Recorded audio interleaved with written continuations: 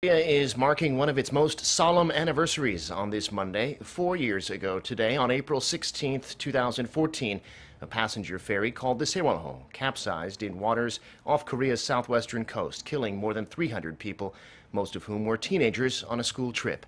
Our Kim Hyo-sun has more on how that day is being remembered. 4 years have passed since Korea witnessed its worst maritime disaster, which claimed the lives of 304 people, mostly high school students on a field trip to Jeju Island. In memory of the Sewol-ho ferry victims, memorial ceremonies were held nationwide on Sunday.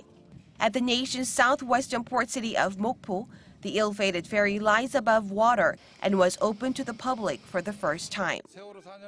Marking the 4th year since the Sewol-ho disaster, we are sharing the pain with the families of the victims through this memorial ceremony. We hope this tragedy can become a stepping stone for a safer society. People gathered to remember the victims and the tragedy.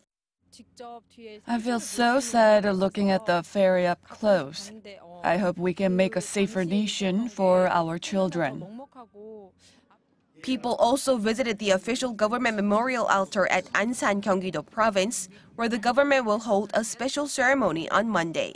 Some 5,000 people, including Prime Minister Lee Na-kyun and the victims' families, are expected to attend.